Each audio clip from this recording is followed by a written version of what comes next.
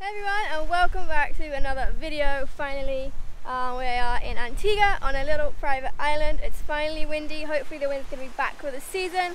And yeah, Jake's right here, just come in from his little session. Yeah, what's up guys? So yeah, it's been forever since we checked in. Just because we've been doing a lot of stuff behind the scenes. We started our own kite school, both me and Megan, called Kelsick Kiteboarding. Which is pretty exciting. That's going to be based here in Antigua. We're going to be doing like kiteboarding lessons, excursions, kind of showcasing the best of the best in Antigua for kiteboarding. So we're super duper excited about that. Can't wait. And if you notice, we're also kind of rocking some different gear, which is also a huge deal because we've switched sponsors. Yeah, we're now with North and Mystic, which is really exciting.